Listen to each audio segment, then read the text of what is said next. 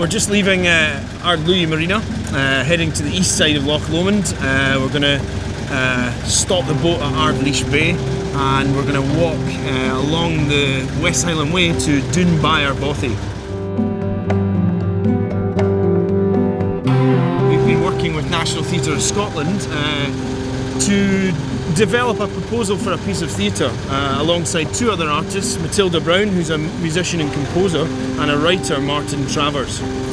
We've been placing Bothy boxes in Bothies across Scotland with information and instructions in order to gather material from people's journeys and memories and experiences staying in Bothies to inform the creation of our theatre piece.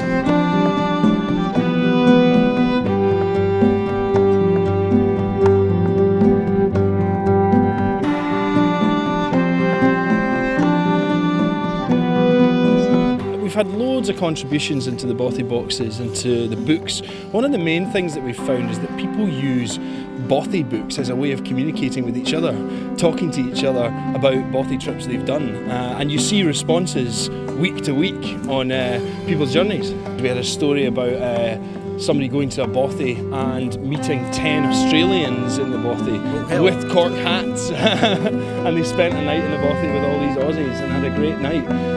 We've got stories of people seeking kind of escapism, solace in peace in the hills and running away from problems. We've got very happy times, people having small groups walking in the hills and gathering at a Bothy for some music and things.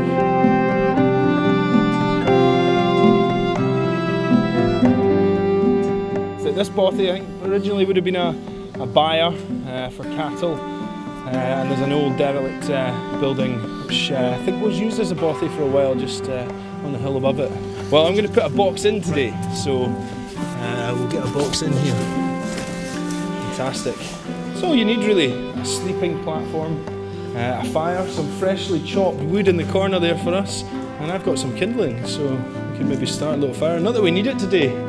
So in the Bothy boxes we have a set of instructions, a notebook, a disposable camera, some pens and pencils. We're looking for sketches, we're looking for memories, we're looking for moments, the way that people are feeling, journeys that people are having, the reasons for coming to these Bothies. Everyone has a different reason for going into the hills and coming to a Bothy, and we want to find out a little bit more about that and let that inform our process.